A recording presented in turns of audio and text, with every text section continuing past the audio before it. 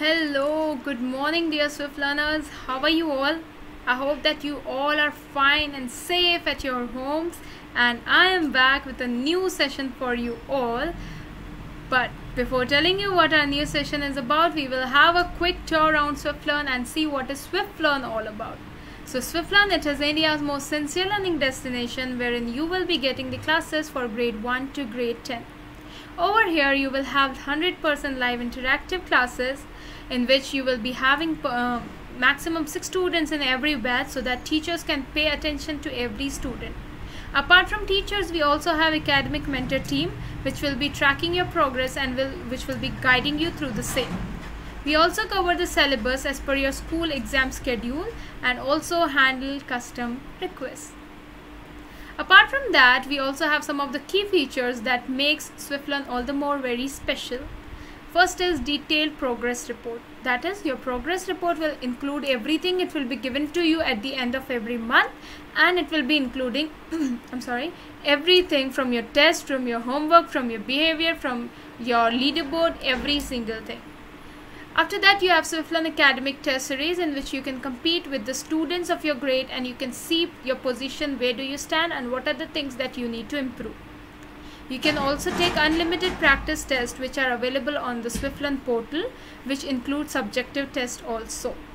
So you just need to go to Play Store, download the Swiflearn app and book your very free trial class. Okay. So kindly subscribe to the channel of Swiflearn and press the bell icon so that you do not miss on any update. And if you like the video, press on like button. Alright, so we were doing elements, compounds and mixtures. We have already completed 3 sessions of it, and today it is our 4th session in which we will be learning a bit more about elements, compounds and mixtures.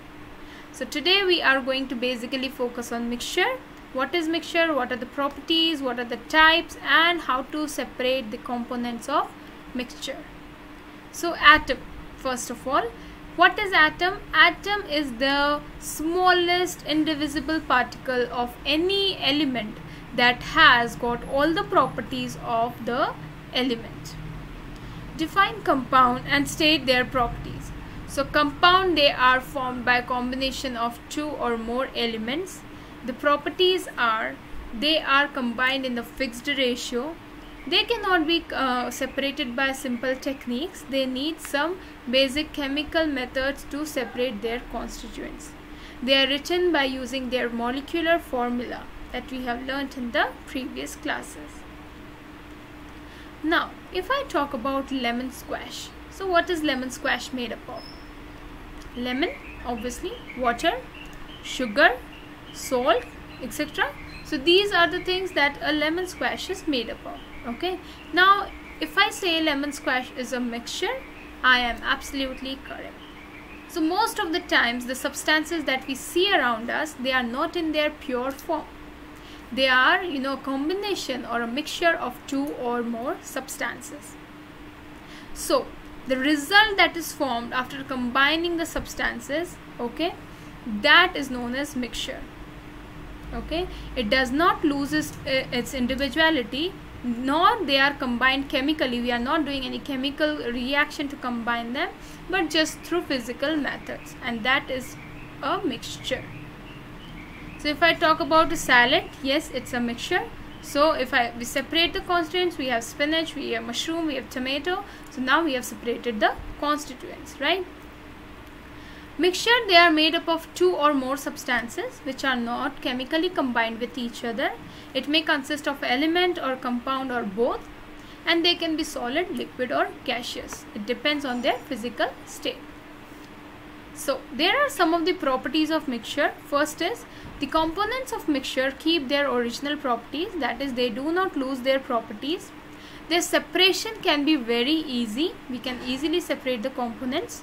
The proportion of component is variable. So as in case of compound, there are mixture is not having any fixed proportion.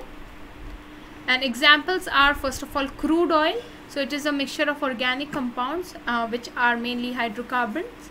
Then seawater, which has salt, various type of salts and water. We have air, which is a mixture of gases like oxygen, carbon dioxide, nitrogen, argon, neon, etc., etc. So there are these all mixtures. And next is ink. So here ink, we have a mixture of colored dyes. Now type of mixture. So type are two, homogeneous and heterogeneous. We have two type of mixture, homo and heterogeneous. What is the difference between both of them? Let us see. So hetero means non-uniform. So heterogeneous mixtures are those mixtures whose composition is non-uniform and they are having two or maybe more than two phases. We can separate them out physically, okay? And in case of homogeneous mixture, they have uniform composition throughout and it has only one phase, okay? So they do not have more phases and we cannot separate them out physically. Homo means same and hetero means different. So see, in homogeneous mixture you can see there is a particular pattern, right? But in heterogeneous there is no pattern. So that is the basic difference. Heterogeneous mixture, it is a kind of mixture in which the constituents, in which the components, they are not uniformly distributed, okay, and we can see them separately.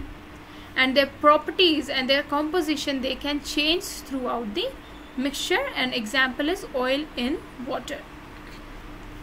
Homogeneous mixture, the properties are same. Why? Because the constituents are very uniformly distributed. Okay, for example, if I talk about solution of salt in water, so salt dissolves in water completely and therefore it is known as homogeneous mixture. Similarly with the cases with alcohol in water. It can be concluded that almost everything in our vicinity is nothing but a mixture. So whatever we have in our environment, most of the things are mixture. The food we eat, the air we breathe, the fuel that we use, okay? So all the things are mixtures. What are the key properties of mixture? So talking about the properties of mixture, the composition is not uniform throughout. It can be of two types, homogeneous and heterogeneous. Homo means the composition is same and hetero means the composition is different and we can separate them out physically because they are having two or more than two phases. Is vinegar a mixture? So yes, vinegar is a mixture of acetic acid and water.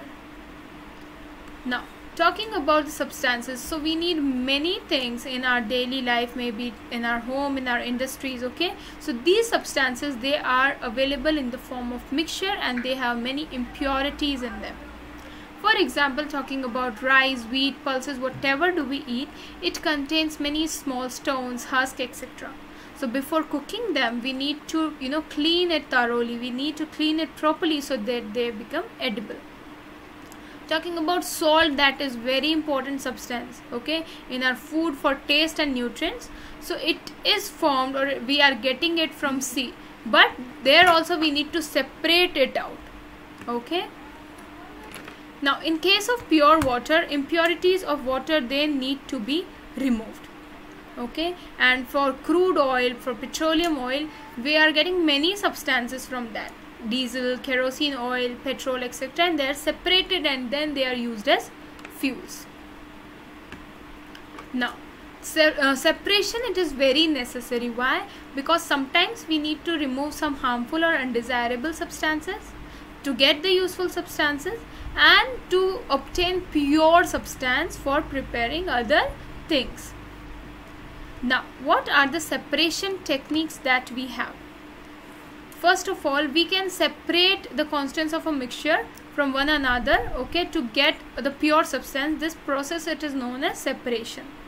And the principle of separation, it depends upon what type of mixture it is, what are the properties of mixture, okay, like what is the size, what is the shape, what is melting boiling point, or okay, it is having magnetic nature, or what is density, what is color, etc. So these all things are very important when we select a method for separating any mixture. Now let us have some example. For different type of mixture, different methods are applied. For example, there can be separation of solid-solid mixture, solid-liquid mixture, or gas-liquid mixture, okay. So these are the things which we need to take into account for separating the mixtures. And now we will be seeing all these properties in our next session. So what is meant by mixture? It is a combination which is not by a definite proportion or a definite ratio. It is just a combination or mix up of different substances. Okay, for example, a lemon squash, for example, oil and water. So these are the example of mixture. Homogeneous and heterogeneous mixture. So since homo means same, homogeneous mixture means the mixture where the properties are uniform throughout. We cannot see the different phases and we cannot separate them using simple physical methods. And hetero means different, so we can see different 2 or more phases, and we can see the different phases, we can separate them out physically. For example, if I talk about oil in water, and homogeneous, it is salt mixed in water. Now let's do an activity. Okay, so the mixture of mustard oil in water forms heterogeneous mixture. Brass, it is the mixture, it is a mixture of copper and zinc.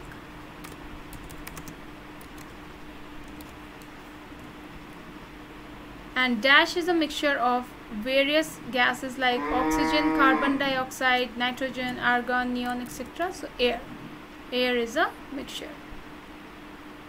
Alright, so what are the things that we have learned today? We learned about mixture, their properties, types, and how to, what is the need to separate the mixtures. So we will be learning different techniques to separate the mixture in our next class. So let us meet in the next class. Till then, just keep learning, keep revising, and have your trial class and tell me the experience. Thank you. Let's meet in the next class.